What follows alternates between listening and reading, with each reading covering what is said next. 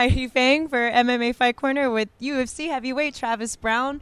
So Travis, you have a fight coming up here with Gabriel Gonzaga at the Ultimate Fighter 17. How excited are you about that upcoming fight? I'm super excited about it. Just to be able to get back in there and get my training up to full speed and get back into camp and into that setting and mindset. And, it's exciting to get back there. Yeah, it's been a while. You had the injury after the Bigfoot fight, and that was also your first loss. So how did you grow from that? How did you learn from that? What kind of changes are you making coming up for Gabriel Gonzaga? Something like that you can't plan for. So to make any changes coming for Gabriel Gonzaga in my training that from my last fight nothing's really changed. I know what I have to strengthen as far as my body goes, which is obviously my hamstring.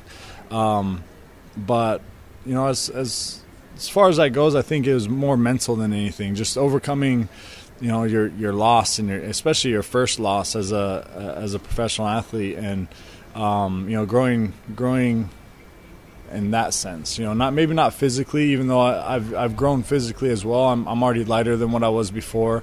It's a testament to my training and my diet and what you see also stems from your mental, your mental drive and where I've put in the work mentally for this fight and from my last fight losing.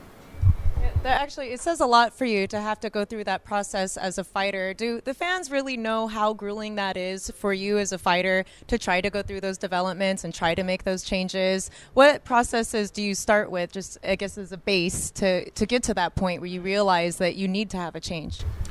Yeah, it's funny because a lot of people, it's really easy, and this is where you can't put anything on fans and general fans and stuff like that, because it's hard to think about what maybe your spouse is going through or what your close family is going through, let alone some guy that you saw once on TV and you hear a couple things about him, and then you're gonna make judgments about him. It's really it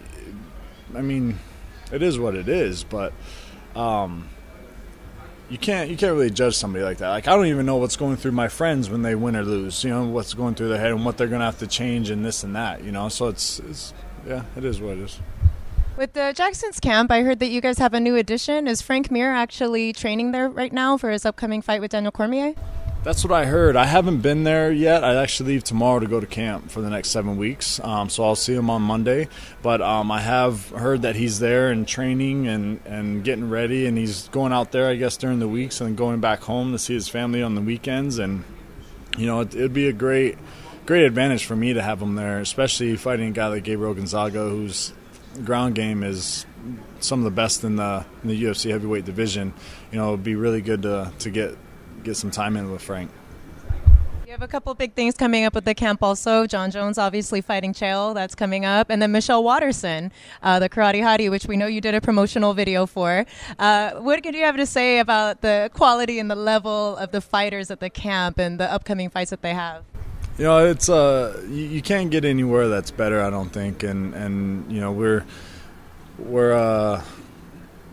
a hotbed for champions to train and for hard work to show all your hard work, and just the fact of going up to high elevation and doing everything that the other guys are doing, but at 6,000 feet, 7,000 feet, sometimes 12,000 feet.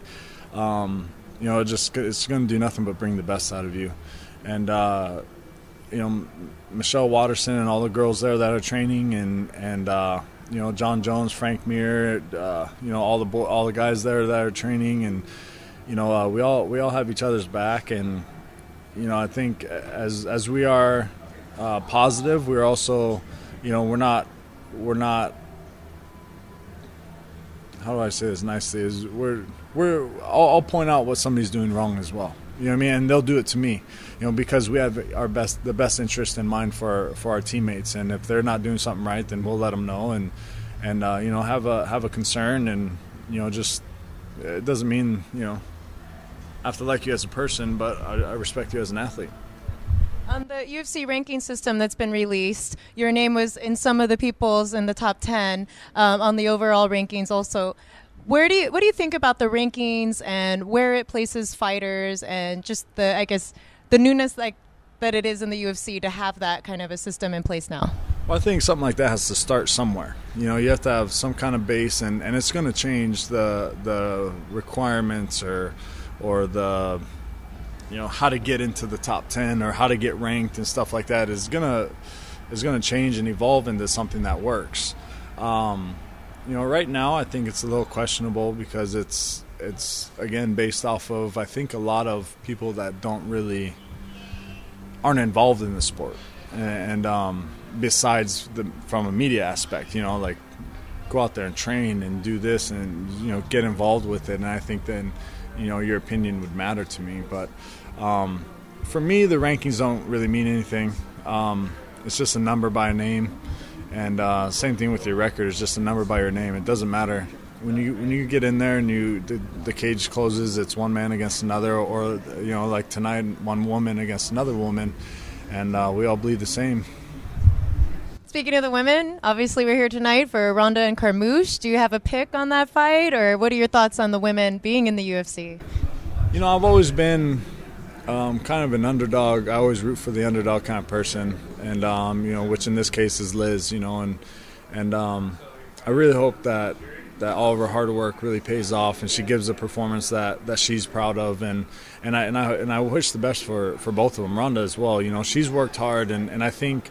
She's kind of gotten a bad rap because people think that she's just been handed some of her success. But, to get to any kind of point, you're going to have to put in some of your time. And, it's again, the UFC is so new, and women's MMA in the UFC is even newer. I personally think that they should have had a tournament, just like they had the 125ers do a tournament to see who's the champion, and not trying to take anything away from Ronda, but that's how I think it should have been done. But I think they both put in their hard work, and I hope that they both come out and give a performance that they're both proud of. Well, thank you for your time, Travis, and we wish you all the best in the future.